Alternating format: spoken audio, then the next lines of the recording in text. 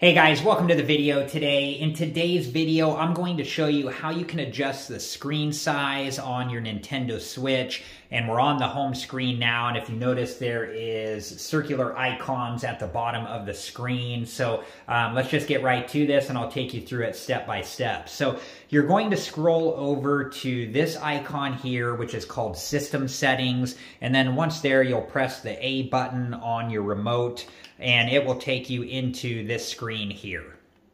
And then once you're in this screen here, you're just going to scroll down almost all the way to the bottom. There is one called TV Settings. It's the second one from the bottom. And then once here, you're going to press the right directional arrow on the joystick here, and that will take you into the menu of TV settings. And then we're going to scroll down to adjust screen size and press the A button on the remote, and it will take you into this screen here. And then from here, you can adjust the screen size to whatever works best for you. You know, if you want it all the way maxed out to the edge of the TV, you can see that it's doing that here, or you can change it to whatever works best for you. It looks like as low as it goes down to is 80%. So I'm going to scroll back up to 100%, and then once you find you know, the proper screen size and what you like for your TV, you can select OK by pressing A,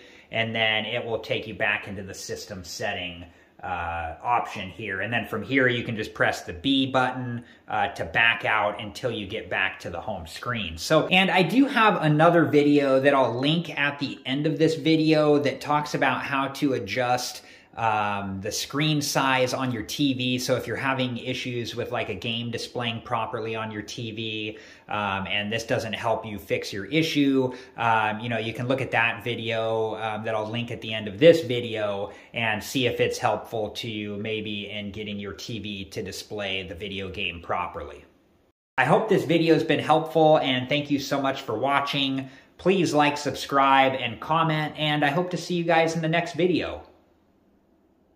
Have a good one. Thank you guys for watching. Please like, subscribe, and comment. And if you have the time, check out these other great videos.